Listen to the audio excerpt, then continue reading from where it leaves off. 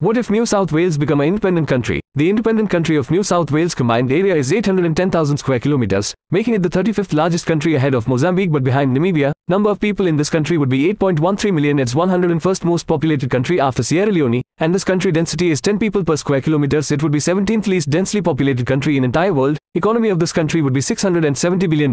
It's higher than Pakistan and it's making 23rd largest economy ahead of Belgium but behind Taiwan, while GDP per capita would be $82,410. It's 7th richest country in the world just behind Singapore. The country capital is Sydney, and also most populated city with 5.28 million people, and only Sydney will hold 65% of country total population, and the country official language is English, and also most populated city with over 6 million speakers, and the Australia will lose 10.5% of its land area, 30.1% of its population, and 39.7% of its GDP, and the current capital of Australia, Canberra, is located within enclaves New South Wales, so thus making Canberra also a part of New South Wales, and Jervis Bay Territory also enclaves within the country.